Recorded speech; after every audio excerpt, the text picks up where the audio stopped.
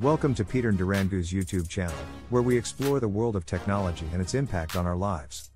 In today's video, we're diving into the world of cyber threats. As technology advances, so do the tactics of cybercriminals. It's crucial to stay informed about the most common types of cyber threats to protect yourself and your digital assets. Get ready to armor up and stay one step ahead of these nefarious activities. Let's jump right in. 1. Password attacks, such as brute force and dictionary attacks, are common methods employed by cybercriminals to gain unauthorized access to user accounts and systems.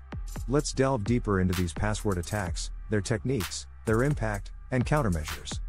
Define. Brute force attacks involve systematically trying all possible combinations of characters until the correct password is discovered, while dictionary attacks use precompiled word lists to guess passwords. Both techniques exploit the vulnerability of weak or easily guessable passwords.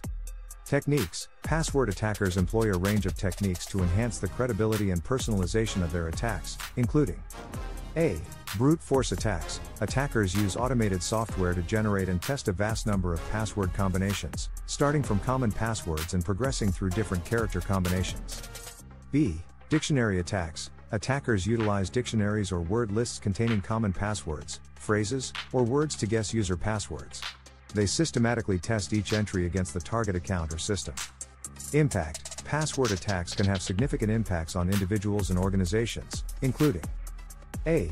Unauthorized access. Successful password attacks grant cybercriminals unauthorized access to user accounts, allowing them to compromise sensitive information, steal personal data, or conduct fraudulent activities. B. Data breaches. Password attacks can lead to data breaches, exposing the personal and financial information of users or organizations, resulting in financial loss and reputational damage. C. Identity theft. Compromised passwords can facilitate identity theft, where attackers impersonate individuals, gaining access to their personal information or carrying out fraudulent activities on their behalf. Countermeasures. To defend against password attacks, consider the following countermeasures. A. Strong password policies. Encourage users to create strong passwords that are complex, unique, and not easily guessable. Enforce password length requirements, the use of special characters, and regular password updates. B.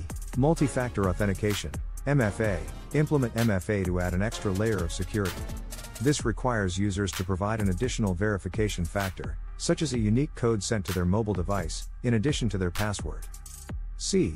Account lockouts and rate limiting. Implement mechanisms that lock user accounts or introduce delays after a certain number of unsuccessful login attempts, mitigating the effectiveness of brute force attacks. D. Password managers. Encourage the use of password management tools that generate and store strong, unique passwords for each account, reducing the risk of password reuse or weak passwords. E. Education and awareness. Educate users about the importance of strong passwords, password hygiene, and the risks associated with password attacks. Teach them to avoid using easily guessable information, such as names, birthdays, or common words. By implementing these countermeasures and fostering a culture of password security, individuals and organizations can better protect themselves against brute force and dictionary attacks, ensuring the confidentiality and integrity of their accounts and systems. 2. Cross-site scripting, XSS. Attacks are a type of web-based attack that target vulnerabilities in web applications. Let's explore XSS attacks in more detail, including their definition, techniques, impact, and countermeasures. Define. XSS attacks occur when malicious actors inject and execute malicious scripts into web pages viewed by other users. These scripts are typically written in JavaScript and can be used to steal sensitive information, manipulate website content, or redirect users to malicious websites. Techniques. Cross-site scripting, XSS. Attackers employ various techniques to make their attacks more convincing and personalized, including A. Reflected XSS. Attackers craft URLs containing malicious scripts that are executed when users click on the manipulated links. The script is then reflected back to the user's browser and executed within the context of the web page. B.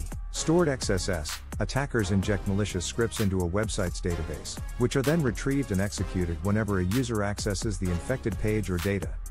C.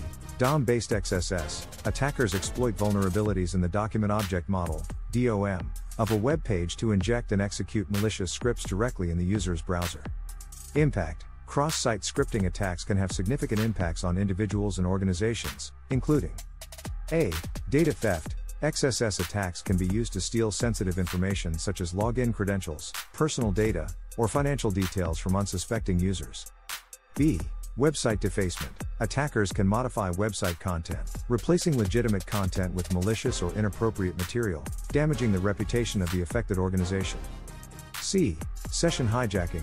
XSS attacks can be leveraged to hijack user sessions, allowing attackers to impersonate users and perform unauthorized actions on their behalf. D. Malware distribution. Malicious scripts injected through XSS attacks can be used to distribute malware to unsuspecting users, compromising their devices and potentially spreading further within a network. Countermeasures. To defend against cross-site scripting attacks, consider the following countermeasures. A. Input validation and output encoding. Implement strict input validation to ensure that user-supplied data is properly sanitized. Encode output to prevent the execution of malicious scripts within web pages. B. Content Security Policy, CSP. Utilize CSP headers to define which sources of content are allowed to be loaded on a web page, reducing the risk of script injection. C. Web Application Firewalls, WAF. Deploy WAFs that can detect and block malicious script injection attempts. D. Regular security updates. Keep web applications and frameworks up to date, as vulnerabilities that enable XSS attacks are often patched in newer versions. E. User education. Educate users about the risks of clicking on suspicious links or visiting untrusted websites. Encourage them to be cautious when entering personal information or interacting with unfamiliar websites. By implementing these countermeasures, web developers and users can mitigate the risk of XSS attacks, protecting sensitive information, and ensuring the integrity and security of web applications. There you have it, an in-depth exploration of the most common types of cyber threats. By understanding these threats and implementing preventive measures, you can bolster your cybersecurity defenses and stay safe in the digital realm. Remember, knowledge is power, and staying informed is the first line of defense. Stay tuned for more valuable content, and until next time, stay vigilant, stay secure, and keep fighting the good fight against cyber threats. Thank you for watching. Don't forget to like this video, subscribe to Peter Ndirangu's YouTube channel for more high-quality content, and hit the notification bell to stay updated with the latest cybersecurity insights. Stay safe out there, and see you in the next video.